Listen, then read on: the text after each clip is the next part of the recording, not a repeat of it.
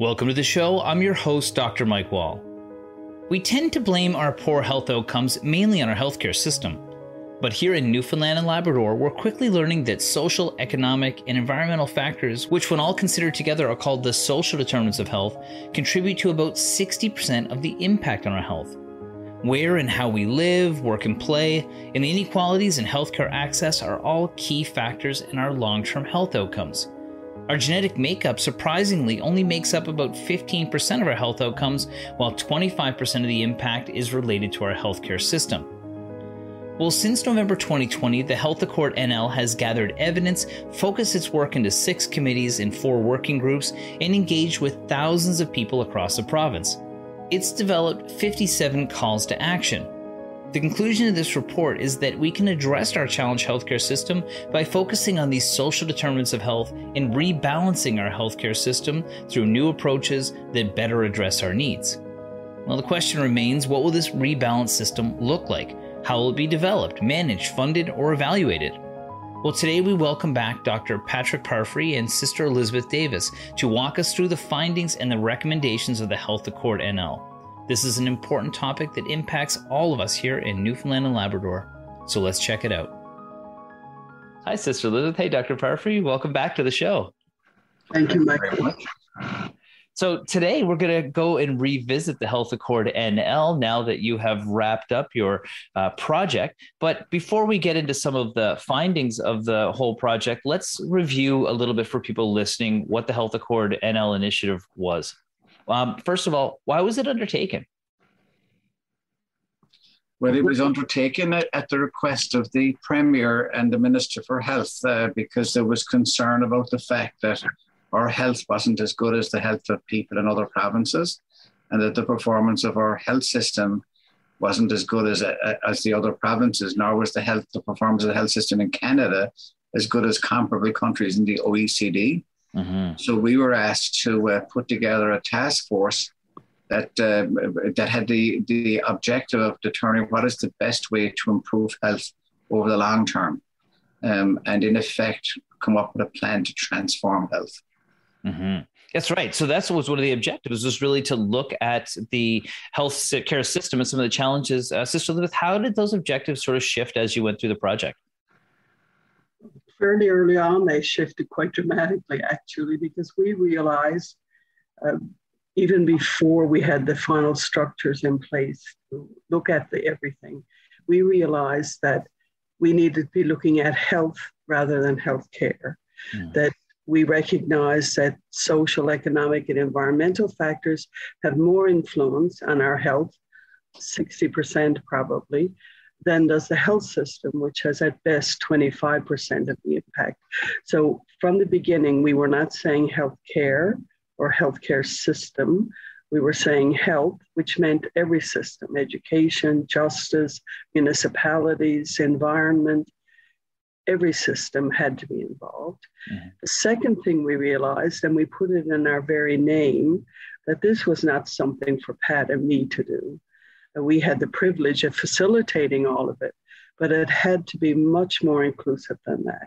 So we carefully chose the members of the task force and the committees and working groups to be as broadly representative as we could make it.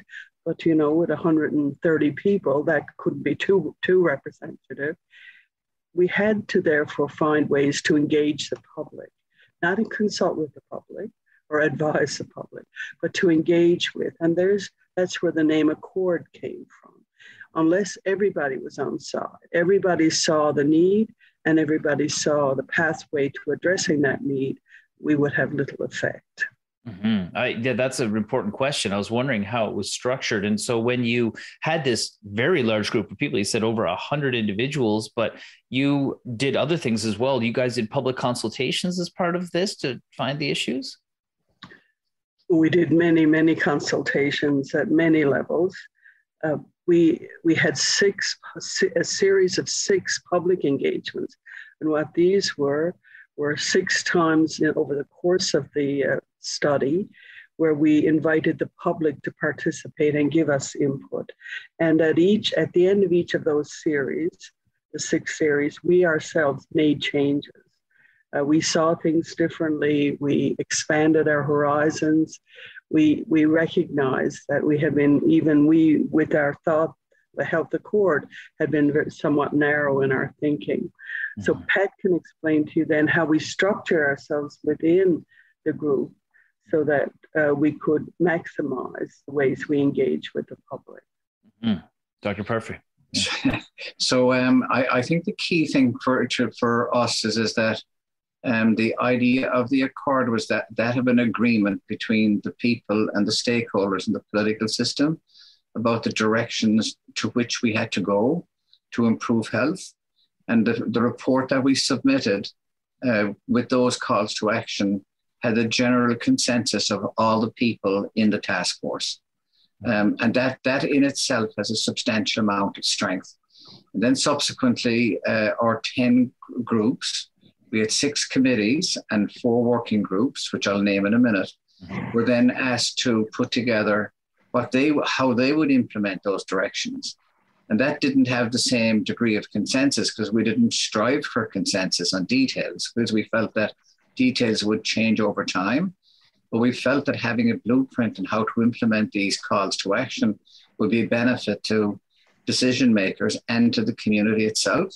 Mm-hmm. So the areas that we started out in, derived from evidence, were around the social determinants of health, the aging population, which was the oldest in Canada and going to get older, the community care system, which was not really fit for purpose at that time and is still not fit for purpose, the hospital system, the need for quality and how we would try and get quality in our efforts, and then digital technology as a enabling technology for those 5 strategies, as you might call them.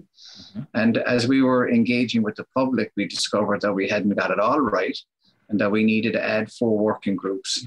And they're, in retrospect, when you think of that, they're self-evident, but we didn't see them as self-evident at the beginning.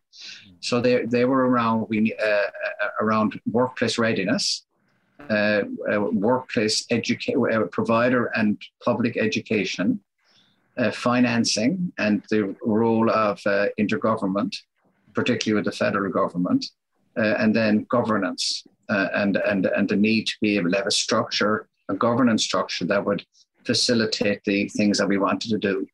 Mm-hmm. So in both our report with the calls to action and in our blueprint, that's the anatomy of the presentations. Mm-hmm. Well, yeah, so that's a tremendous amount of work. You can see why it took such an enormous amount of people to be able to look at this. And I think that just for the sake of the listeners, it might be valuable just to recap some of those health challenges we face, because you said that we have some of the poorest health in the country, but we've got some pretty alarming statistics just on the health outcomes, not the causes. So maybe Dr. Parfrey or Sister Elizabeth, can you guys walk me through what the real health challenges we have here are? Well, I think that the basic facts that we allowed to speak for themselves was that our life expectancy is over 2 years shorter than the life expectancy of Canadians. Mm. And that's particularly so for the Indigenous people. It's much shorter. And then when you examine the causes of death, which relate to cancer, cardiac disease, and stroke, we have the highest death rates in those in the country. And then the other piece that we actually didn't know until we got into it was we also had the highest rate of medical complexity amongst children in the country. Mm. And then on top of that, when you examine the system that was meant to provide care for people, we didn't perform very well, as I mentioned earlier. And we had the highest per capita spending on healthcare. Mm. So the value we were getting from that spending was not very good. And one could think that you could spend the same amount of money and get better outcomes. Yeah. But underpinning all this was the realization that the effect on health had far more to do with the social, economic, and environmental factors in which we live than the quality of the health system that we were trying to deliver. We're here with Dr. Patrick Parfrey and Sister Elizabeth Davis, who are sharing the findings from the final report of the Health Accord NL. We'll be right back after the break. Welcome back. We're here with Dr. Patrick Parfrey and Sister Elizabeth Davis, who are sharing the findings from the final report of the Health Accord NL. Let's get back to the interview. Sister Elizabeth, what were some of the weaknesses that we really saw on that healthcare side of things? And you're right that it's around health, not healthcare, and it's around health outcomes, not inputs, and it's also around health equity. As Pat said, there's a difference among us in our health status, depending on what group we're born into, where we live in the province, what age we are. And so these things had to be addressed. We were very conscious of our population in this province. We now have gone from, in my lifetime, having the youngest population in Canada to having the oldest population in Canada. For example, when I was a teacher in the 1970s, we had 200,000 children under the age of 15. Today, we have 70,000. In those early 70s, we had 30,000 people over the age of 65. Today, we have 120,000 people over the age of 65. The good news is there's more older people. The bad news is there are fewer younger people. And that was partly a result, and significantly probably a result, of the outmigration because of the cod moratorium in the 1990s. We lost 12% of our population in 10 years, which is almost unheard of in a place like ours.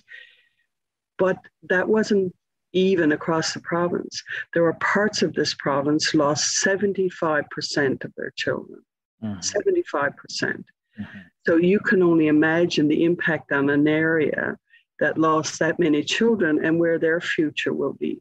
But also, what are their health needs? It's no longer responding to young people with acute illness. Now you're responding to older people with most chronic illness.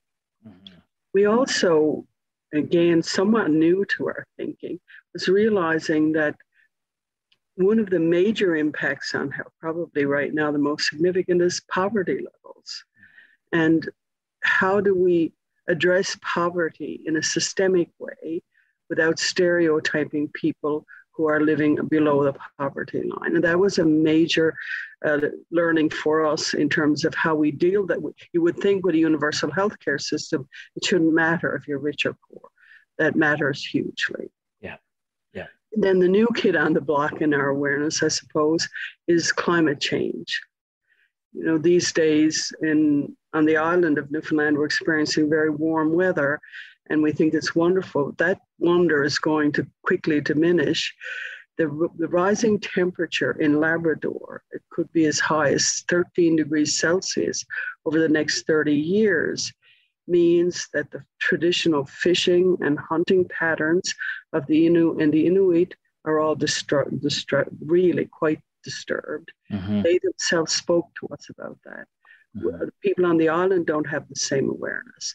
So we are not going to change climate, but how do we accommodate for that? How do we recognize its impact?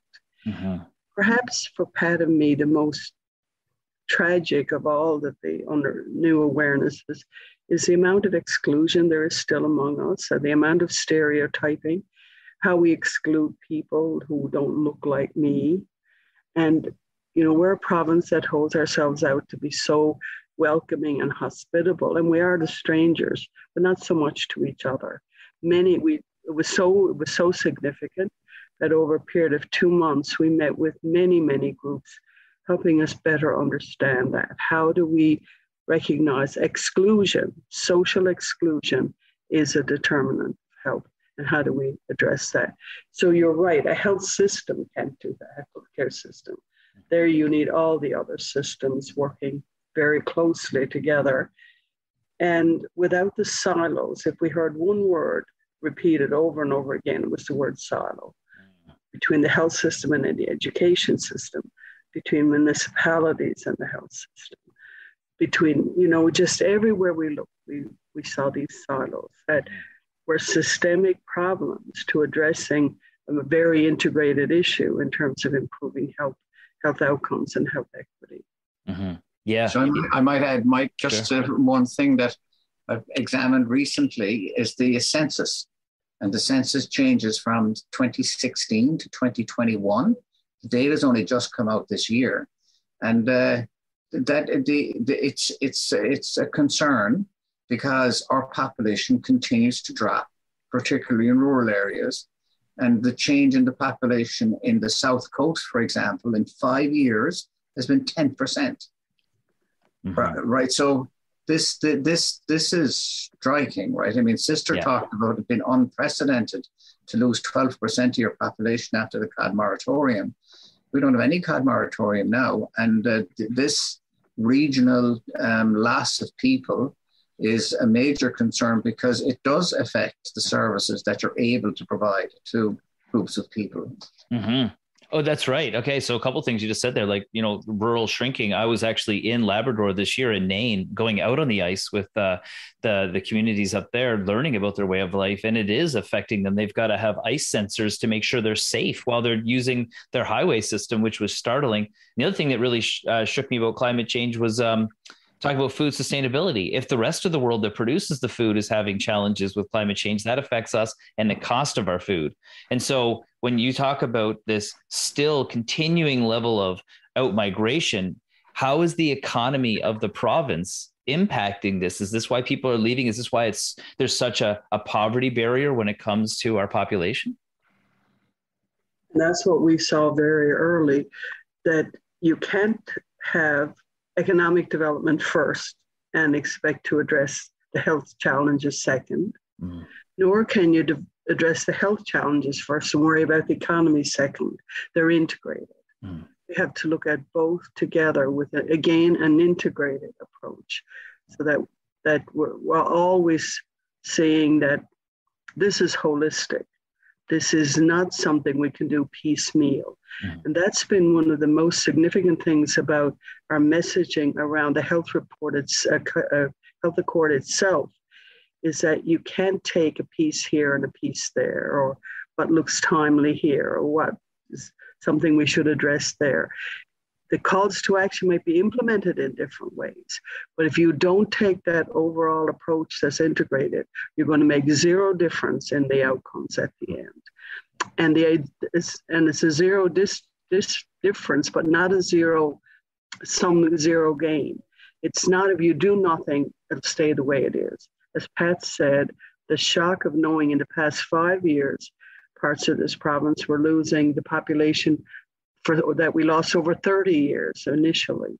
So doing nothing means you lose ground. So not only will our health system get weaker, but the health of the people will get weaker and the health inequity will grow.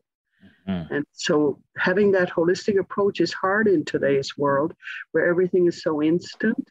I want an answer now, I text you in so many characters, right? We're a very instant world that quickly loses our attention on even the most serious issue. Look at the war in Ukraine. That was uppermost in the news. Now it's hardly in the news at all. And that war is getting worse. Not that it's got better, and therefore we're able to worry less about it. But, we have such short attention spans as a society now. So to address something like that in the manner we're asking for here is quite challenging. To be persistent, as Pat always says, it's not easily done. Yeah, it's such a change from the way things have been done. And I think you guys can both attest to this with your backgrounds, is that health isn't valued until it's lost. A lot of people don't put that as a priority as being important to their lives until they need it or their health deteriorates. And when I think about health awareness and what's happened right in the middle of your entire project, we got burdened with COVID-19. Did the pandemic shed light on any of the challenges we have in our healthcare system as part of this process? I certainly did. From a practical perspective, it meant we did everything by Zoom, which was actually very efficient. Okay. We were able to get connected to multiple different groups efficiently. But it also gave us lessons in terms of what virtual care could be like. And when you look at the demographic change that's occurring out of rural communities, the old model of one doctor and a doctor in a hospital is no longer tenable. the population has changed from being young to being old. Being frail requires a different set of skills to try and help the people who are frail.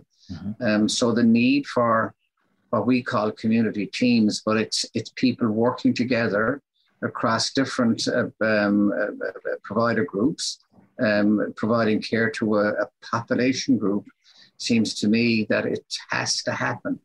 And it has to be far more holistic in terms of integrating elder care and mental health and public health and traditional primary care and children at risk, etc. So a lot of that was brought home to us as we were going through these Zoom meetings. We're here with Dr. Patrick Parfrey and Sister Elizabeth Davis, who are sharing the findings from the final report of the Health Accord NL. We'll be right back after the break.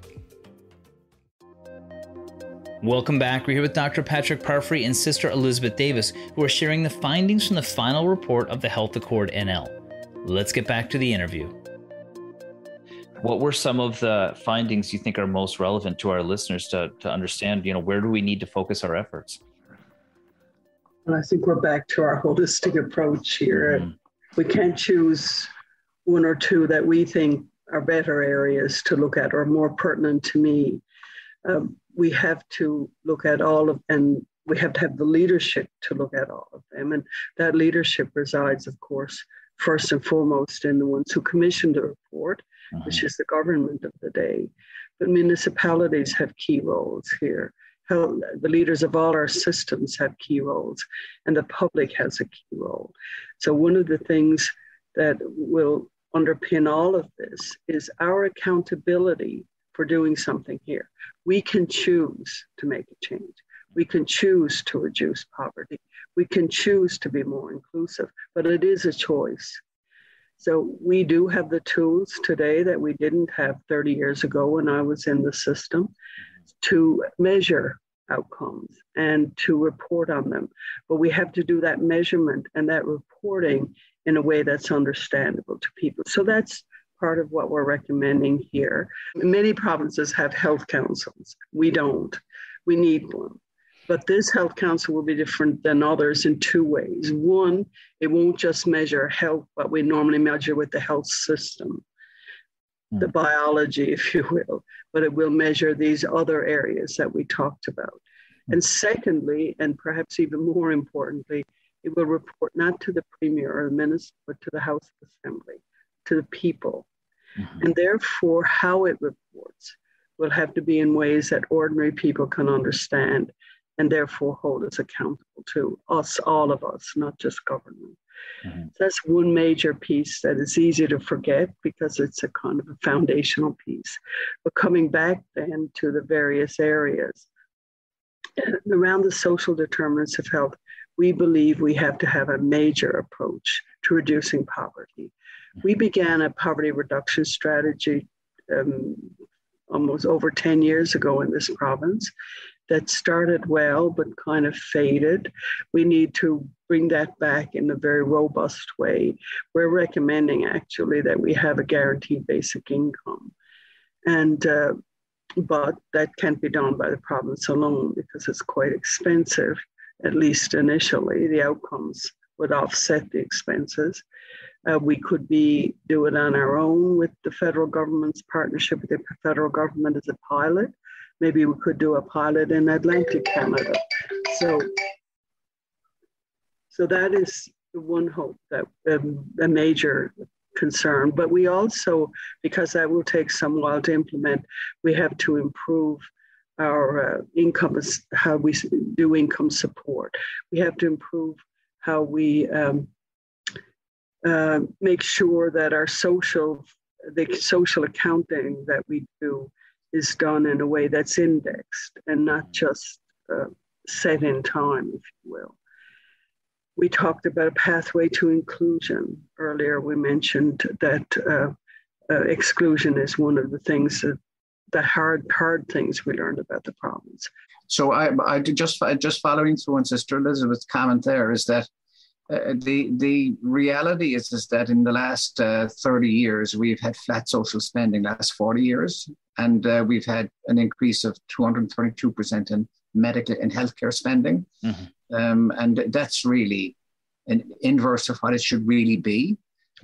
So one of the questions is how do you increase that social spending and how do you target it to get better outcomes? And the reality is that we're actually further behind from a measurement perspective or an evaluation perspective on the social side than we are on the health side. And we really think that we have to get our capacity to measure various things. And there's a lot of information collected on education and on housing and on income, etc., but it's not integrated. It's not integrated with the health system. And to be honest, if you want to target spending and social things to be able to benefit the most victimized groups, then you need to know who they are, where they are, and what you're going to do for them. So from our perspective, that's a kind of an early thing that's necessary. Whereas on the medical system side, we don't have the same problem. The problem there is we got more data units, to shake a stick at. It's just oodles and oodles of data, and it's making sense of it is the key piece. And really to create a system that uses that information to have better practice. And we're calling it a learning, health, and social system, not an accountability system, a learning, health, and social system, where we use information on the most important things that are the most important outcomes we're interested in, and then say, are we matching up with what we can do best, and then changing as a result of the information. And that's the measurement of quality that we're interested in. And the stuff that we need to do on the health side is from the perspective of the health accord is probably more defined. We need to have community teams to deliver care in the community. We need to have an approach to the frail elderly that's better than what we got. We need a integrated, unfragmented, provincial air and ground ambulance system that's able to provide more efficient care for critical care and for urgent care. And we need a health information and virtual care system. And I suppose I'd add to that, we need a better child health model. So it's feasible for us to provide priorities that we need to deal with in the first year.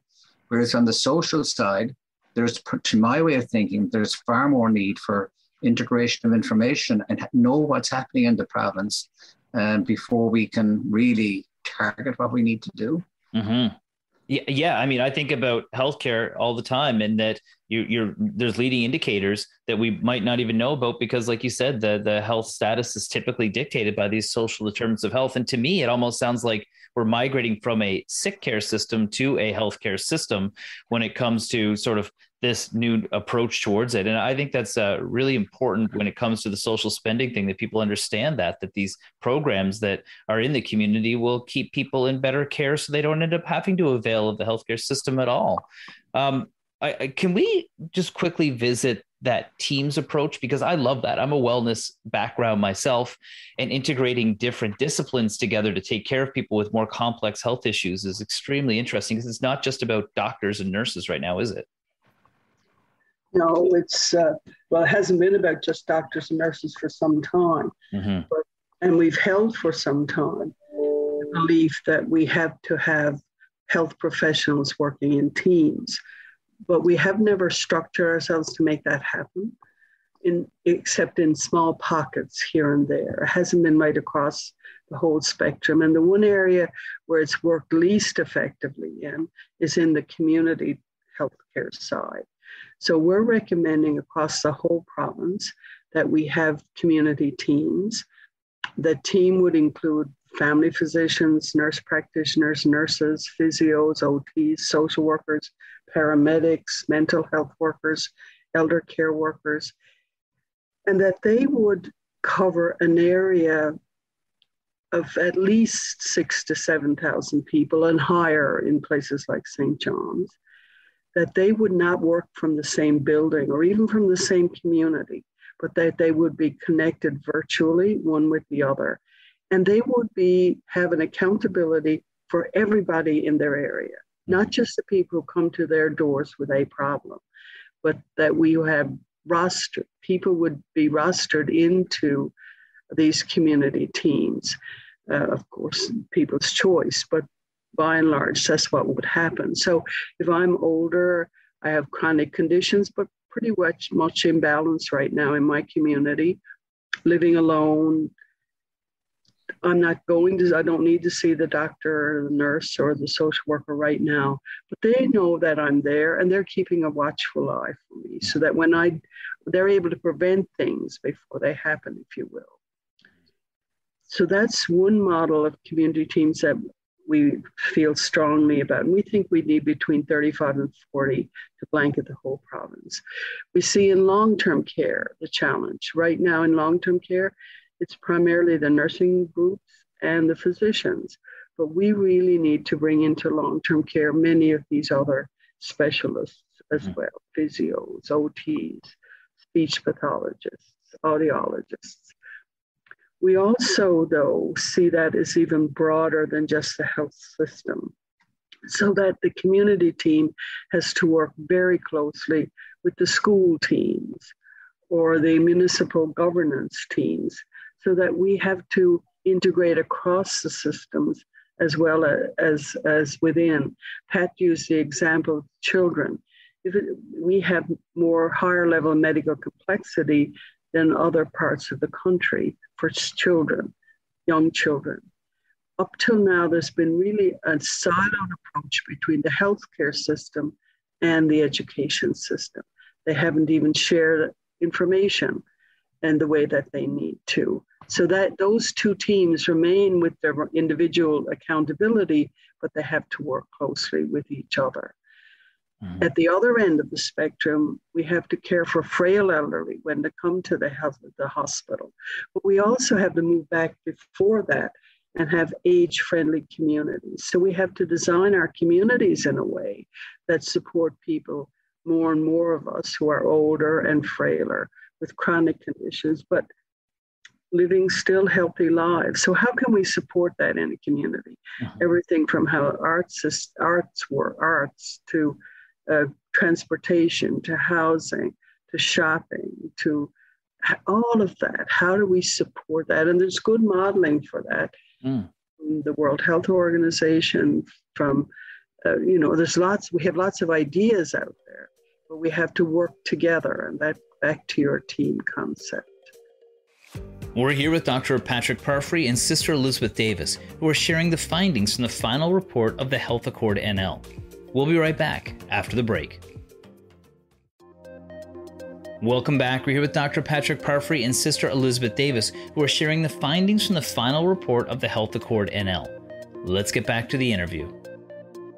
What role, if we're looking at bringing everybody together, education, health, community, what role does industry and workplaces play in being able to promote health to prevent people from getting sick? Well, it's not only industry and it's municipalities, it is the health system. We work in the health system. The biggest employer in the province, 20,000 people work in the health system.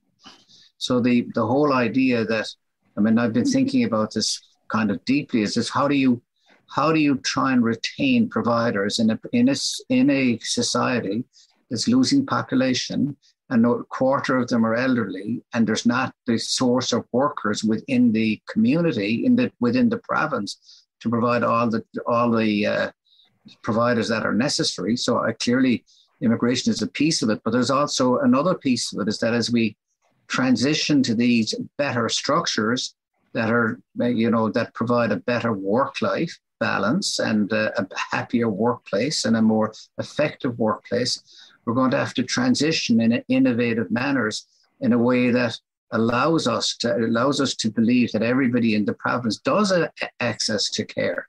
So that requires these transitioning approaches to really get behind virtual care, get behind hub and spoke care, where there might be one hub with more doctors providing care to a spoke that has no doctors, and that we do have to be far more innovative in what we're trying to do as we transition to these better team-based structures. So that's a really tremendous background on the project and the findings. I guess the question that remains is, what's next? What should we expect to see as a population as we start to integrate the findings of this project?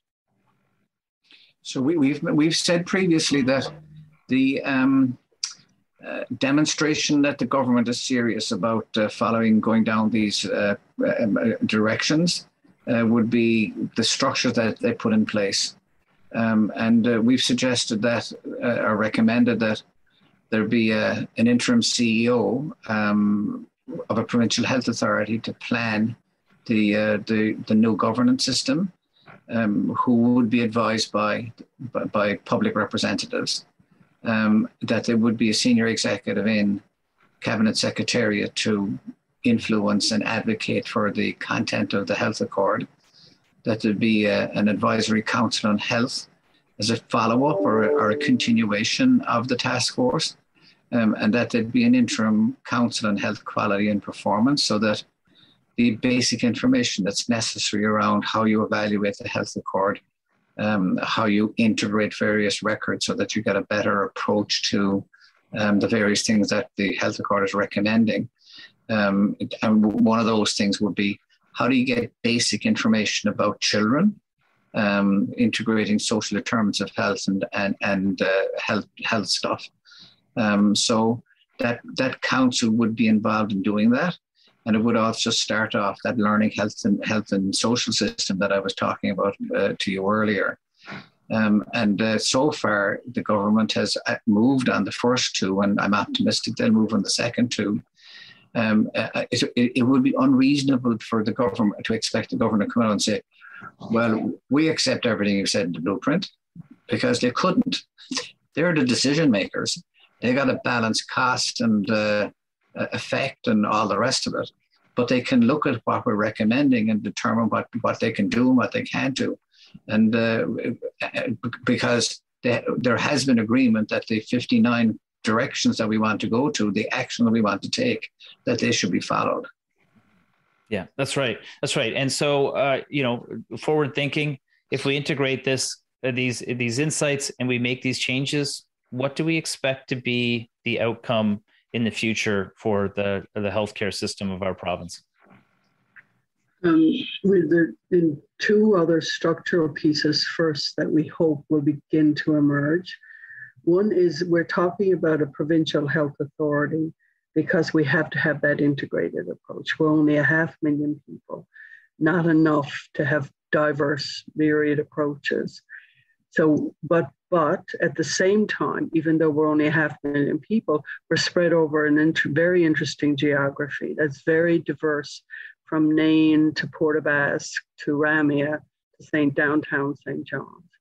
So we're recommending that provincial health authority have the overall oversight and responsibility for the system, but they also have in place 4 or 5 regional health councils whose work would be to provide the care in their area. They know best their local area. So they provide the programs, community teams, the hospitals, the health centers, the connections with the other systems. So we're very strong on that. Uh-huh. The second piece that we think will be very important for this, because it's not going to be hard to keep looking at the health system, because that's right in people's faces, and we're all quite worried about it. As you said, when our health fails is when we're most attentive. But we need another set of structures that will help us somehow keep our eye on the social, environmental, economic factors. So we're recommending at the regional levels, there be also regional health and social networks that will help an area come together to focus on what's important in their area. So let's say you live on the Bonavista Vista Peninsula or the Burin Peninsula or the Great Northern Peninsula. So your area has needs the same as the rest of the province, but it has some unique pieces to it. So in your area, we're saying that we want to bring together the leaders in the health system, the leaders in the justice system, the leaders in the education system, the mayors and town council people, the people who work in social services, all coming together to say, what is the highest health need right now in our area? Mm-hmm. They won't have the authority to make anything happen, but what they will have the right to do is go back to their parent organization and say, we need to do this differently, or we need to create a liaison, in this case, between the mental health system and the child health system, the education system, whatever the particular priorities they set. So these networks are very important, we believe. We advised from the health accord itself that within the first 5 years, the plan be implemented. As Pat said, how will change based on other kinds of realities, but that the implementation happen should be a 5-year plan. However, it's going to take us 10 years. That's why we have always talked about that 10-year transformation of health. That it will take us 10 years to see the fruits of the work that we put in here. So we have to be very persistent and keep focused on that ultimate vision, which is improved health, health outcomes, and health equity. And as Pat said, we have to keep measuring how we're doing along that pathway, changing where it's not working, but reporting in a way, reporting the evaluation in a way that all of us can understand. Yeah, a continuous improvement would be super important. Go ahead, Dr. Parfrey. I was just going to say, Mike, that the biggest thing that's going to happen is in the next number of years, besides climate change, is going to be the aging of the population. And if we do not become more innovative in the way that we care for the frail elderly, we will definitely not be able to afford a health system. So we have to go to geriatrics informed approach to care and away from a medical model of care for people who are frail elderly.